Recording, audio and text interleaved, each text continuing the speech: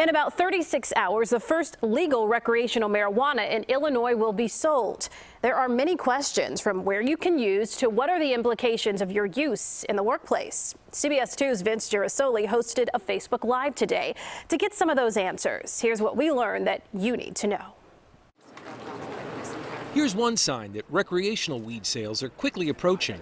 Medical marijuana patients lined up outside this dispensary in Lakeview, in part to beat the expected rush from casual users come January 1st. We are going to see more visits to the ER. To help answer some of your last-minute questions, we sat down for a Facebook Live with a panel of cannabis experts. Marijuana today is not the same marijuana that you got 10 or 20 years ago. Dr. Jenny Liu is a toxicologist with Cook County Health.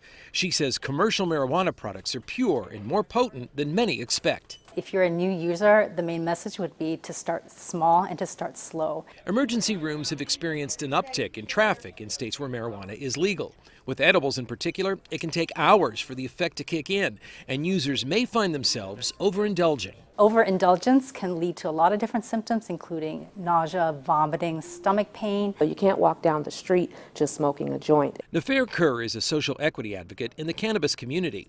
She underlines the fact that cannabis use must be done in private, and that landlords can place restrictions on the use.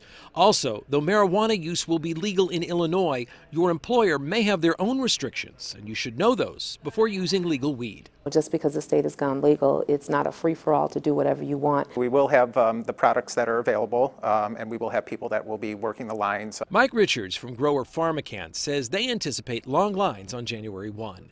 They encourage consumers to check out products on websites first. Most dispensaries are bringing in extra personnel to help counsel buyers and take orders while they wait in line.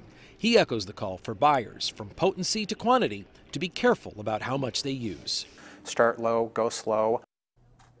Now remember, if you purchase legal weed, it can't be consumed in a vehicle. You can't even have an open package in a vehicle, and it cannot be consumed out in public. In the city of Chicago, the violation is a $50 fee, and that bumps up to $100 for every violation that occurs within a 30-day period. But the city of Chicago says it's asking the police force to use their discretion in this transitionary period and do their best to educate the public as we make our way to a world where marijuana is legal in the state of Illinois for recreational use. Reporting live in the control room, I'm Vince Gerasole, CBS 2 News. Okay, thank you, Vince.